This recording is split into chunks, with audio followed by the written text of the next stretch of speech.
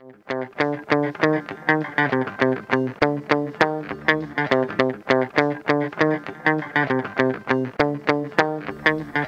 Lebowitz is the founder of Big Spaceship, a digital creative agency based out of Brooklyn, New York. We recently caught up with him to talk about how he developed his firm and the challenges he's faced along the way. So I wanted to start by kind of going back in time a little bit and going back to your school days. You were a film student in school, and so my question was, how did you make the jump from being a film student to working as an starting an interactive agency? Well, making that jump, it was a pretty protracted process because there really wasn't an interactive industry when I was in school. I used my first browser, which was Mosaic, when I was a senior in college. So things had quite a ways to go before the commercial internet was really, or the commercial web, I should say, was really there. But I guess film school taught me a lot of the things that were very valuable to learning the skills that I needed to learn. Not so much tools, but methodologies. You know, film, very much like interactive work, is highly collaborative. It has a very strong fusion of technology and art. You have to figure out how to work with sometimes very large teams, but certainly more than one person, to accomplish a vision that is often a shared vision, you know, many stakeholders. And I think that was the sort of the biggest value that my degree provided me. And then historically, how I arrived at the agency, I left school wondering what I was going to do with my life. Bounced around a little bit and found myself living on the West Coast, and a bunch of my friends called me up and said, "We're making more money than we've ever made before." It was the very beginnings of the economic boom and the first internet bubble, and I said, "That sounds great. I got to learn this stuff." And I've been tinkering with Macs since I was 6 or 7 years old. I just never really realized that the creativity that I wanted to have as part of my life and the nerdy computer stuff could actually coincide until that sort of moment in time. And I swallowed my pride and I moved back in with my mother for 6 months to take an unpaid internship at a very early web agency. And that was at? That was a place called Stump World Systems. Okay. Probably not one for the history books, but a lovely group of people, and I learned a lot, and it was a great time just to feel free of economic pressure and such, to just learn again, and that really translated directly into my first job in the industry, which was at an agency, a bubble era agency called the Thought Bubble, appropriately named. And then after spending about 3 years there, I, in a tremendous act of hubris and naivete, I said, I can do this, and I went off and started Big Spaceship. So Big Spaceship is really only my second job in the industry. Okay. From what I understand, your agency, there's sort of a creative culture there. This is sort of some of the things that I read, that you guys seem like you're foosball aficionados.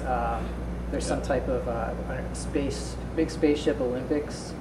Could you describe some of the environment where you're at and how that kind of fuels your work? What's the relationship? Sure. Well, I mean, the idea is, that the culture of a place is what is most important. That if you have a really strong culture that people feel comfortable in, safe in, because creativity is often taking risks and putting yourself out there, and is not sort of mentally or emotionally confining, that you can produce better work, and that's borne out for us for 9 years now. So foosball and ping pong and video games and things like that, dogs in the office. Right. Some of it sounds a little trite, I guess. Some people, think, oh, that's what the web guys do. Yeah. But it's so new economy. Right, exactly. It's so bubble era, 90s. I'm not sure that any of it, contributes directly to our bottom line in any way that we could measure, but we do see it bearing out in the work in some way or another. Right. You need to be able to take your head away from a computer as much as possible to be able to produce really good digital work, which seems counterintuitive, but it's a pretty strong principle of ours. Get away from the computer in order to create something that will eventually be on it. Right. And some of those things have led to some of the best work we've produced in a much more tangible way. For a long time, I refused to get a ping pong table. You draw the line there. Yeah, I just thought it was going to be too noisy, and we had we used our kitchen for the foosball table. It was pretty soundproof, and somebody decided that they wanted to lobby for it again. Somebody who had come in more recently, and I said, okay. I'll sit down, I'll listen to what you have to say, because that's what I do. And they said, here's why we think it would be great. And I said, okay, here are the 5 or 6 points that I have for why it's not going to work. And if you can convince me, if you can put some sort of proposal together, then I'll do it. Fully expecting that to be the very last word on it. And what came back, not a few weeks later when I had forgotten about it, was one of the best acts of creativity and pieces of work, purely internal, that Big Spaceship has ever produced, which was a job application from a ping pong ball, including a resume of all the Olympic events that he had taken part in, and addressing very acutely all of the concerns that I had, but in the spirit of this character and very much in the spirit of Big Spaceship, that we wouldn't just sort of go off and address the concerns in a bullet point kind of a way. They went off and did it the Big Spaceship way, and we actually published that proposal as a PDF to one of our blogs, and I still think of it as one of the best pieces of work we've done. Wow. The Academy Awards were the other night, and because you have done so much work for the movie industry, is there any of the movies that you saw that were one of the awards that gets your award for sort of best interactive kind of campaign? That's interesting. A lot of the movies that won are very small, and so their interactive campaigns were also sort of small in scale. But that said, there was actually a piece of a campaign for Slumdog Millionaire that I really liked, which was it was basically a Twitter feed of posts tweets specifically related to Slumdog Millionaire. So it was encouraging people to write their own 140-character reviews of it, right. But it was also grabbing what anybody said, and it was just sort of going through. And what was great about it is that people, in general, trust what other people have to say more than what a marketer has to say.